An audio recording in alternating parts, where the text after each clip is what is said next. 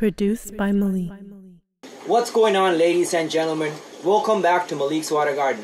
Today is going to be a really fun video. You guys all have been waiting for this video. This video is about the breeding triggers for your Hypancistrus zebra. So before I start, I'm going to say if you haven't watched the last two videos with Dr. Thomas, I'll put links to it up here. So you should go watch that video first before you watch this, so you understand why we're doing this and how we get to this point and some of the things that you might need to get to this point. So granted that you have watched the last few videos, it is October. This is in North America as well as in Europe. This is the height of the zebra pleco breeding season as far as I understand. A lot of zebra pleco keepers and breeders have already sent me pictures of fry and eggs that they've gotten this month, and mine are just getting ready to start spawning. There's some trappings and stuff, so I'm excited. I'm hoping some fry by the end of the month or before that as well. A lot of my other friends that are breeding Hypancistrus in general, as well as all my Hypancistrus, are all spawning right now. So this is like that moment, you know, that's the moment that we've all been waiting for to get our fish to spawn. Now granted that your fish are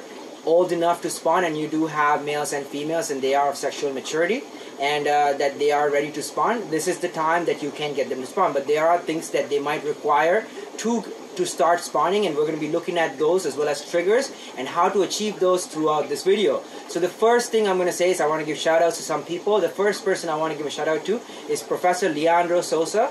He's a professor out in Brazil researching and studying zebra plecos on Rio Xingu and Volta de Grande. And so basically they are trying to protect this environment where these animals come from.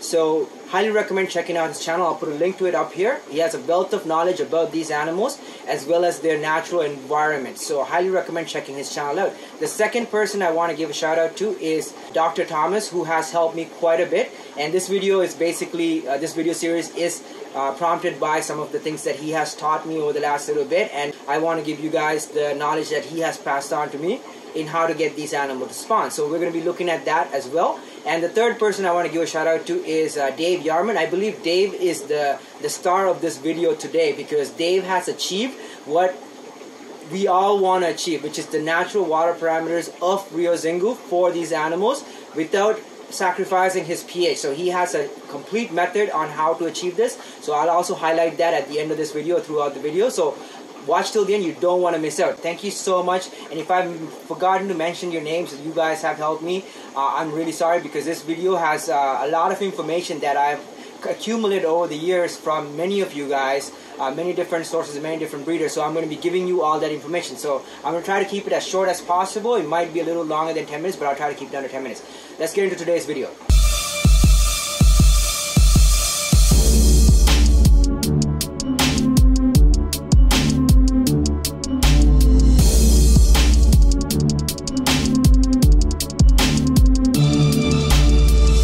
Produced by Malik.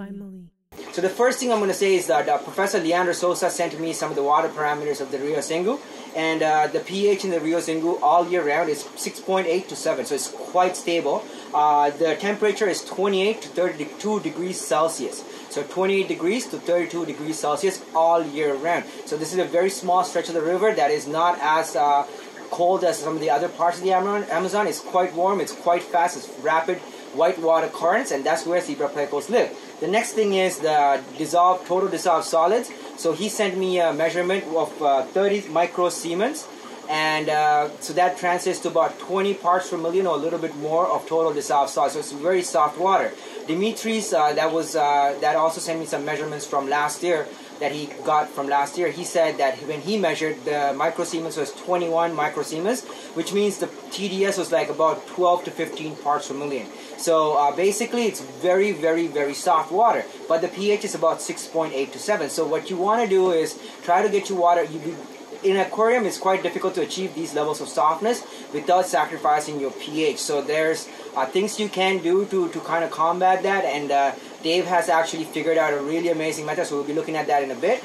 But basically what you want to do is to reduce your total dissolved solids and your carbonate hardness in your water gradually over a period of, let's say, 1 week to 2 weeks. So based on what Dr. Thomas has taught me, as well as what I do personally, what Dr. Thomas said was you have to get rainwater or RO and do small water changes every single day with pure RO or pure rainwater. So essentially what you're doing is you're recreating a rain event So basically what we're trying to do is simulate the rain season in the Amazon. So what happens is rainwater is very soft and it has like very low total dissolved solids, usually between 0 and 5 to 10 parts per million of total dissolved solids. Technically it should be 0, but because there's atmospheric debris and pollutants, some of it does get dissolved, so you will get between 5 and 10 parts per million of hardness. But it's very soft aside from that, and if you are living in a normal environment, normal area where there's not a lot of environmental pollutants, then your rainwater is quite safe to be used in your aquarium. So I highly recommend testing it with a pH pen. Also test it with some of your other fish before you dump some water from your rooftop onto your zebra pleco tank. But if you can collect safe rainwater, this is one of the options. The second option is RO. So RO is quite safe. It's a little expensive, but in terms of like what the amount of water you would require for this particular purpose, it's not a lot. You can even go and buy a couple of gallons of RO water, and then you can do that as well if having an RO system is not an option. So what you would want to do is you want to do like a 5 to 10% water change. A 5% would be more ideal, just every single day for about a week. And while you're doing this, measure your TDS, measure your pH, and always keep a track of where your parameters are so that you do not have a pH crash, which is where you can potentially kill your fish. Now, Dr. Thomas has told me that he has measured really low pHs, I think 5.5 or below sometimes in some of his zebra pleco tanks, and the general hardness and the carbonate hardness was basically 0 on his measurements. So this is where most of these fish spawn, and that makes sense where when it comes down to it, because the natural environment where they come from is also very soft and very low in total dissolved solid content. So basically, I don't believe that we need to get to close to 30 parts per million of total dissolved solids or 30 microsiemens of conductivity. You just need to start bringing it down where, for example, my TDS is about 160. So if I can even simulate a small amount of reduction, that is enough for my fish to start spawning. So a water change with cool water, in my case, with a lot of my fish, triggers them to spawn. And that has worked for me, but that also means my water is quite soft. So another thing I personally like doing is using things like oak leaves and catappa leaves. I don't use catappa leaves myself because it crashes my pH a little too far. But oak leaves work really well for me. But depending on where you are, if you have hard water, then you can use catappa leaves instead of oak. And essentially they do the same thing. They soften your water a little bit and they drop your pH. Another thing I am planning on doing is getting safety sorb. So I'll be doing experiments with this. So subscribe and stay tuned for that, because I haven't been able to purchase some safety sorb yet.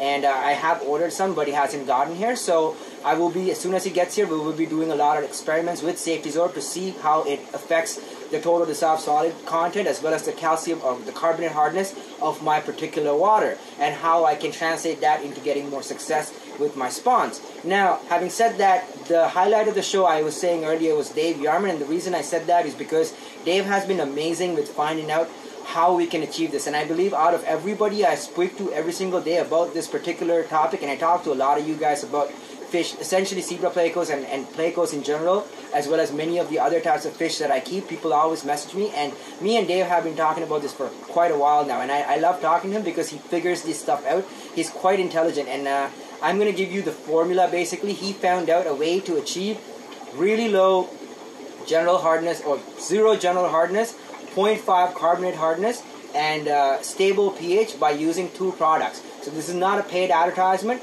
If you are in the UK, you can get this product in the UK. It's called the company is called Countryside Aquatics, and they have 2 separate products. They're breeder resin and they're a nitrate removing resin. So what Dave has been doing is he's been using 2 kilograms of nitrate removing resin and 1 kilogram of breeder resin in an external filter, so like a canister, and he's crushing his water, he's pumping his water through that nitrate resin and breeder resin, which essentially removes all the nitrates and most of the hardness out of that water.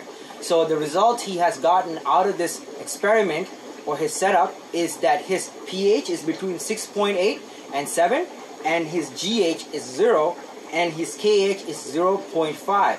Now, this is the holy grail of water for zebra plecos. I am not expecting all of you guys to achieve this. I am not achieving this myself. This is very advanced stuff. And thank you so much, Dave Jarman, for messaging me with this information and all that you do for this hobby. And your fish are going to spawn any day now. As far as I understand, this is essentially what the water is in the Rio Xingu. I mean, you might be missing some current because your aquarium is not a whitewater rapid, but aside from that, you have the Rio Xingu in your living room.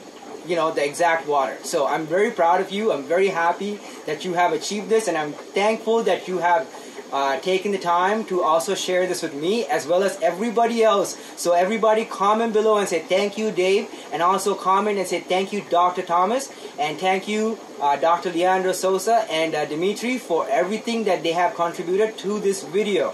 And as always, I just want to say, I really want you guys to get your zebra plecos to spawn. So this is what many of the different people have done to get their fish to spawn, and these are different techniques that can be used. We will be looking at this in more detail in upcoming videos, but I really want to add one little bit so that you can sum this video up in a more precise manner. Now, zebra plecos are not supposed to be hard to spawn, because I have a friend who is in southern Ontario, a little bit south of where I live, and they have two of my friends actually. They just opened a new pet store called Bobby G's Pro Aquatics. So if you guys are in Niagara or London, go check out Bobby G's Pro Aquatics. Not a paid advertisement. Bobby and William both have zebra plecos in their tanks that are spawning.